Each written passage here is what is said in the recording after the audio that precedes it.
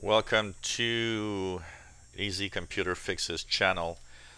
Quick video for anyone that applied the update of Windows 7 64 bits on premium, but apparently pretty much every 64-bit Windows 7 version can be affected by this. In August of 2014, August 12th, we had several updates on Windows 7. And one of them, which is KB2982791, actually crashed Windows 7 64 bits on some computers. Not everybody is affected. Here I've got three 64-bit computers. None of them has been affected by the bug. Microsoft rapidly removed the update from its update list.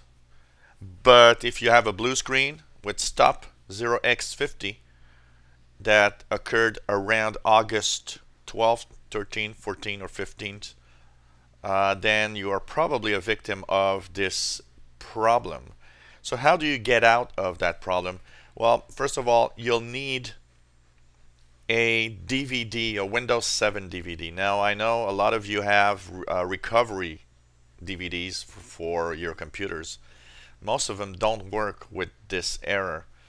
What you'll need to have is a real Windows DVD that looks like this with the gold around it. If you don't have one, look around at your friends. Maybe somebody has a Windows 7 DVD that they can lend you just for the fix. With this DVD, you'll insert it in your computer and you'll boot from it. So what you'll want to do is actually insert the DVD and restart your computer.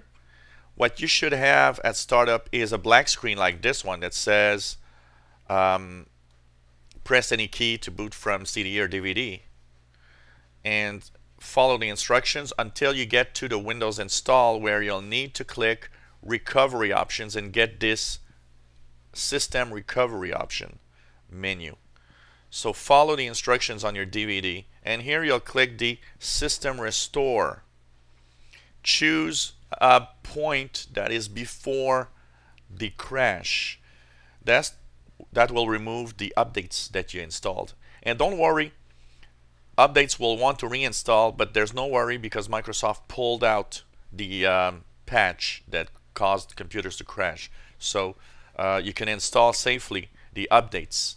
As it will not install the one that made your computer crash before. So that's pretty much what you have to do. Now you really need to have one of those system recovery DVDs, because system 7, Windows 7 DVD, sorry, not a recovery, but you really need a real Windows 7 DVD to start from, because it's the only one that has these recovery options. If you try to boot into safe mode using F8, apparently the error message is still there. So apparently you cannot go into the safe mode to actually get the system recovery, unfortunately. So get yourself a Windows 7 DVD, even if you have to, have a friend lend you one for just for the fix, because you'll be able to fix your computer with that. And remember, you just have to go to put the disk, boot the computer from the disk, press any key to boot from CD DVD when it asks you to, and finally choose the recovery options, and there click System Restore and choose a date that is prior to the problem. Not too far back if possible, but before the problem occurred. So if it happened on August 12th, well, try to get August 11th or August 10th, and you'll get your Windows 7 back in functional, because it's going to remove all the updates, and especially the one that made the computer crash. So hope it helps. Get yourself one of those Windows 7 DVDs. Ask your friends if you don't have one, because a lot of computers came with recovery DVDs, and that's not what you want to have.